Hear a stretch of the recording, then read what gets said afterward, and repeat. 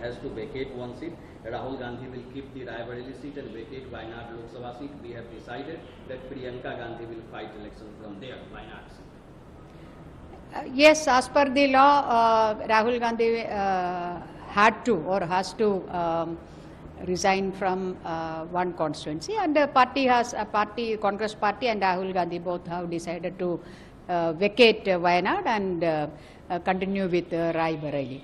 So that party's decision, and it is their prerogative. They have decided it. But you have contested against Rahul Gandhi, and once Rahul Gandhi was contesting from Wayanad, then Rahul Gandhi never said that I am going to contest from Raebareli, and you have loses election from there.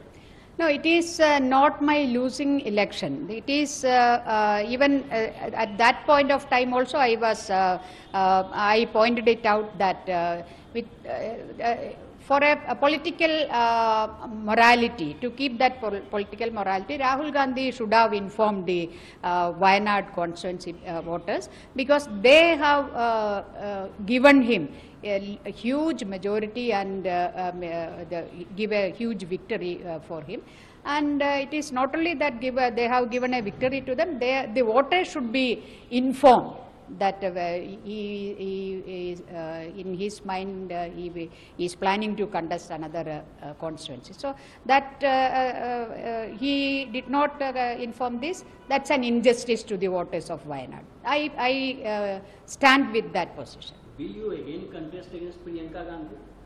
No, you see, I am not an independent person. I am a party cadre, CPI cadre, and CPI as a party, we have taken or we analyzed the 2014 election, and we came to the conclusion that it was not just a regime change.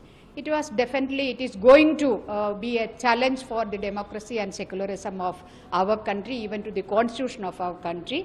The communal fascist forces will capture all those institutions which are core to the country and its democracy. So based on that assessment, our party in our party congress have passed a unanimous political resolution saying that to defeat the communal fascist forces, the need of the hour is to the coming together of left, democratic and secular forces. Accordingly, we worked, and the India Alliance platform is now there.